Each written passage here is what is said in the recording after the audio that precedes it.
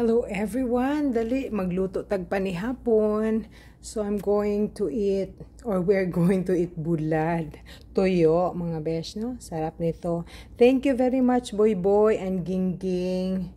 Sa pasalubong, itong delicious na bulad or uga, kung sa Iloilo pa, mga Ilonggo. Mga ka-Ilonggo kasi yung mga ka-friendship ko. So they call this one uga. Pero ang uga sa Bisaya, it means dry. But for the Ilonggo people, they call it uga, means salted dried fish. Okay friends, i-turn on ko lang yung exhaust fan ha.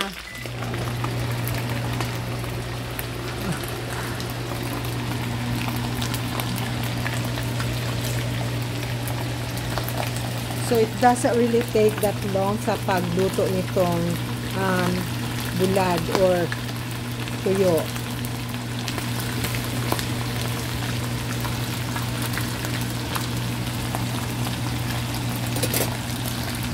So it's done, friends.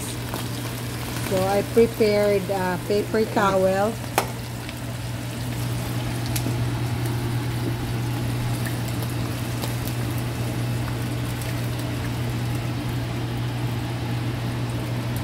So we will fry the remaining ones. Lima ho itong balay, ani bay. Sige lang bay, basta makakaon itong bulad.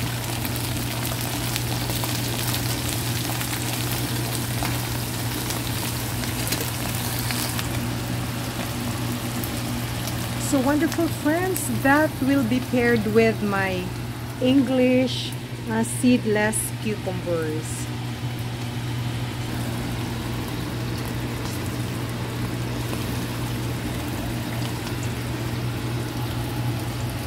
So I lined that with paper towel so that the excess of the oil will be drained out.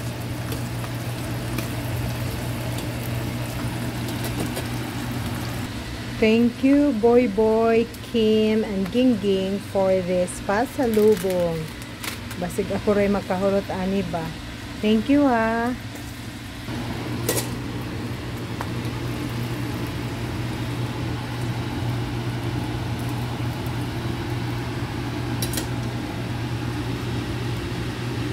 So of course, meron po tayong rice. Hindi talaga malimutan magsaing ng rice ha. Yan ang first thing to do.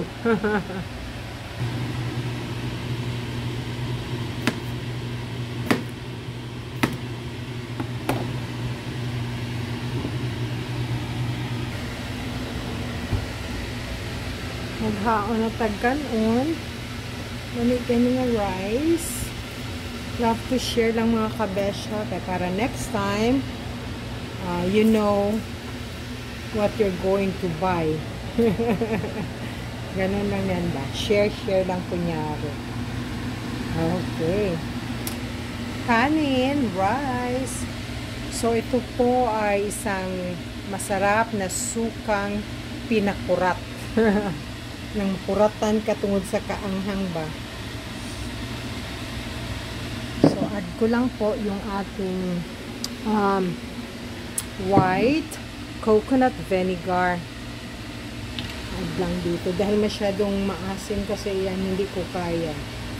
There you go. That will be for the sausawan of my bulad or tuyo.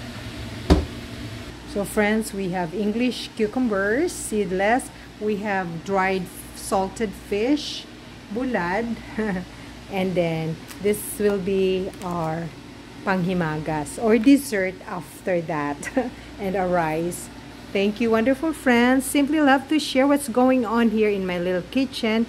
Ito po sila Arnie ay nagpapasalamat sa inyong lahat.